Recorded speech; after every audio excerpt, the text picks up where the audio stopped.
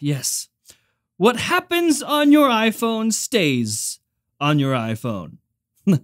That is, of course, unless you download something on your iPhone, apparently. Fuck me. Also, this is not a document of any kind. This is a painting of Alex Jones. Want daily tech news in a way that doesn't suck? Of course you do! Hit that subscribe button and turn on notifications so you don't miss the next episode. Yo, what's going on, guys? Welcome back to Front Page Tech, of course, show that gives you all this tech news from one geek that is me to another that is you. It's great to see it, man. It feels really, really good to be back. Thank you for all the love on yesterday's episode for our illustrious return. I'm glad you guys dig Season 7, the look, the feel, the music. And speaking of music, we need to give a couple thank yous to a couple people that helped make this season possible. Number one. Our boy Randy Vasquez returned this season to do all of the music, so everything you hear this season from Front Page Tech, made by him. The dude is a motherfucking rock star, one of the most talented people I have ever met in my life. I'll leave a link to his stuff down in the description. Randy, we love you. Thank you, my boy. Also, he actually, at the time of this being posted, released the full version, like a full track of our theme song that you can go listen to at your leisure on his channel. We'll link that video down in the description below. And I can't miss him, Josh Dutra, who is actually, we've never done this before, but we hired a logo designer, and Josh is who we hired this season, and the logo is super, super dope. He worked really well with us. We're working with him sort of independently, but if you're interested, you want to hire him, here is his Fiverr page. You can find him there. And of course, all of Josh's links will be down in the description. Go show both of these men some super FPT community love. And let's do the news. All right, so story numero uno is about Samsung. Why did I have trouble saying Samsung? It seems they have an idea that could destroy the notch. We thought Samsung wasn't going to do the whole notch thing. Then they started doing the notch thing. And now they're getting creative with a way to, not do it. So what we're about to show you is, a future Galaxy Note design. We may never see this. It's just a patent. We may never, ever see this out in the wild. But hey, a boy can dream. Actually, if this is a dream, I want to wake up. So, no notch, no punch hole display, no slidey up mechanism.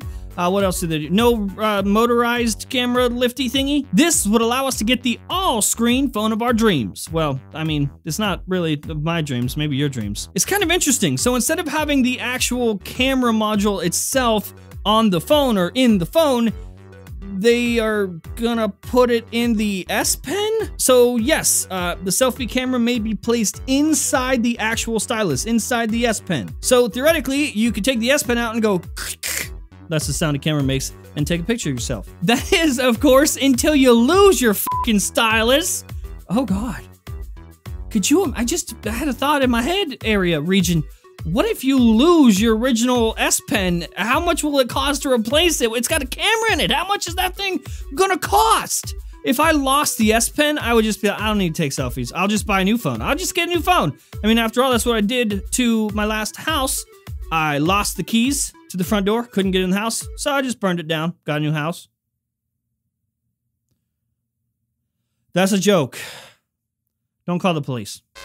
Hey, speaking of front-facing cameras, FaceTime Bug, you remember that? We were gone when that happened, thank God. Remember the FaceTime Bug? So there was a bit of an issue where someone could call you, they could FaceTime you, they could effectively initiate a group call, they just add their own name to the call, and then it would just start listening. And by start listening, I mean listening to you. You didn't even have to answer the call, and the person who was calling you could hear you. Again, that's without you answering the call. You don't gotta answer anything, and they can just spy on you with their ears. It gets worse if you were to, for whatever reason, hit the power button.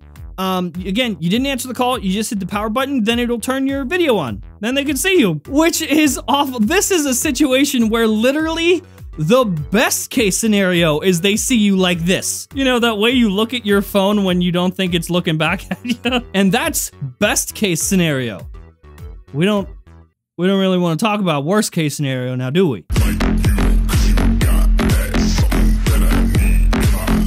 What is even happening? Okay, listen. The person that discovered this bug is actually a 14-year-old. 14-year-old. I said that weird.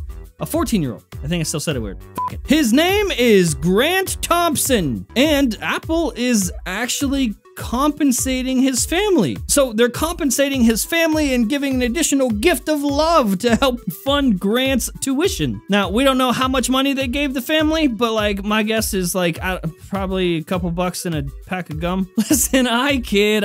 They probably gave him a bunch of money. Probably not as much money as they give me, huh? Am I right? You know, because John Prosser, paid Apple shill.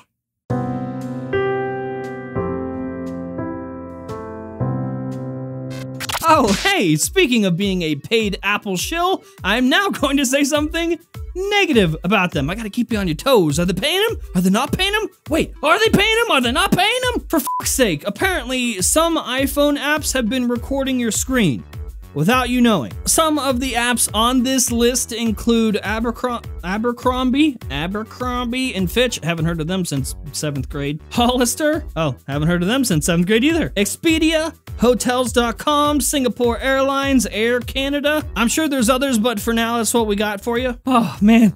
It's a good thing I don't have any of those apps on my phone other than Hotels.com. Oh, shit.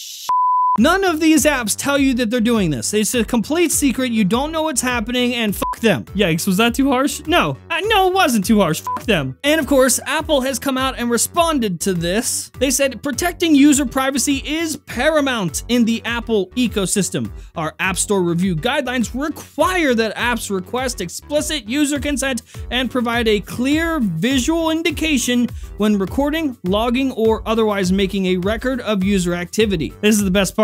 You ready for the best part? Here's the best part. We have notified the developers that are in violation of these strict privacy terms and guidelines, apparently not strict enough, and we will take immediate action if necessary. No, Apple, fuck off with your immediate action. Should have been before you made that statement. You don't go, hey, stop that. If you do it, we're gonna have to do something immediately. You're not doing nothing immediately. You're letting them know, hey, that's bad.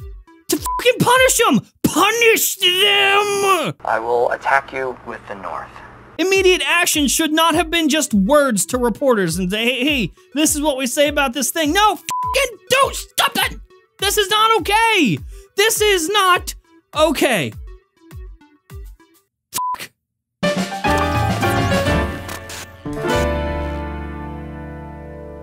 If you've ever been looking up your favorite music and suddenly you see this, then you should probably hop on the VPN train before you get left at the station, baby. And there is no better way to get into VPNs than our friends over at Hotspot Shield. Hotspot Shield is one of the most convenient, reliable VPNs I have ever had the pleasure of using. They got 30 patents, a unique proprietary VPN transport protocol that optimizes multiple server connections that are stronger and faster over longer distances. You just open up the app, hit connect, and all of a sudden, every website you visit, all of the data you send, and your location is completely 100% hidden. They ain't never gonna find you. All, of course, on Hotspot Shield's blazing network of thousands of servers across the whole world. This is your gateway to truly accessing the internet with no borders. So what do you say? You hopping on this train? Join the over 650 million other users across the globe. Yeah, it's a lot of people on train. You can click the link in the description to get started today. Of course, huge thanks to Anchor Free, Hotspot Shield, for supporting this show. That's the show. Hopefully you liked it, you learned something. If you did, hit that like button. If you hate my stupid face, hit the dislike button. If you're new here, subscribe, and I will see you guys mañana, tomorrow.